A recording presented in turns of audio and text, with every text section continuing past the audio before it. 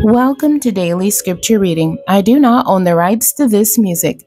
Jeremiah chapter 52, verses 20 through 24. This is the Authorized King James Version.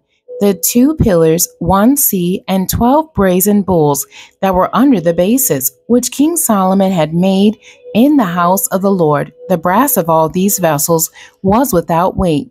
And concerning the pillars, the height of one pillar was 18 cubits, and a fillet of 12 cubits did compass it, and the thickness thereof was 4 fingers. It was hollow, and a chapiter of brass was upon it, and the height of one chapiter was 5 cubits, with network and pomegranates upon the chapiters round about, all of brass.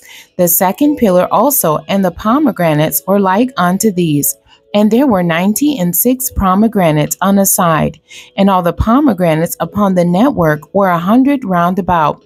And the captain of the guard took Seraiah, the chief priest, and Zephaniah, the second priest, and the 3 keepers of the door. The end. God bless you, and thank you for joining me today.